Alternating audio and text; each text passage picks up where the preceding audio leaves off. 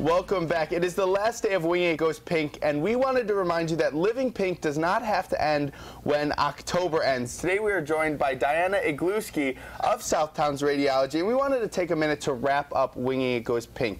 And we were talking in the green room, and we sort of talked about how we missed something. Tell us a little bit. Let's start by talking about women with breast implants and breast health. Well, there's a misconception that women with implants can't have a mammogram. That's not true. We do a few extra views for it, and we compress, but only slightly, only enough to hold the breast still so that we can get an image. But they certainly can have a mammogram done if they have implants. It's just very important to tell the technologist before we start the exam.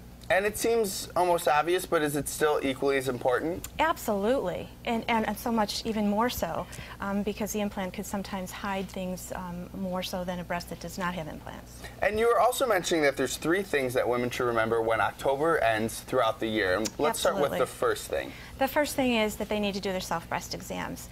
They're going to know what's normal in their own breast. The second thing would be that they are having a physical breast exam by a professional, their doctor, their nurse practitioner, or physician's assistant. And of course, the third thing would be to have their screening mammogram done, preferably a digital exam. Those 3 things together is what helps with early detection of breast cancer. If we're going to find breast cancer, we're going to find it early enough that it's treatable, and it's successfully treatable.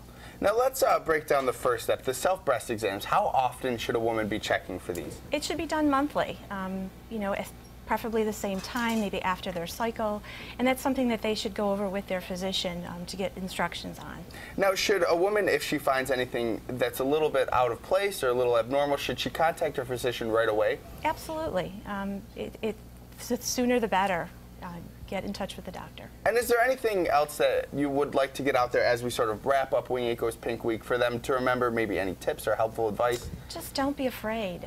Have your mammogram done. And when you do have a good experience about it, talk about it.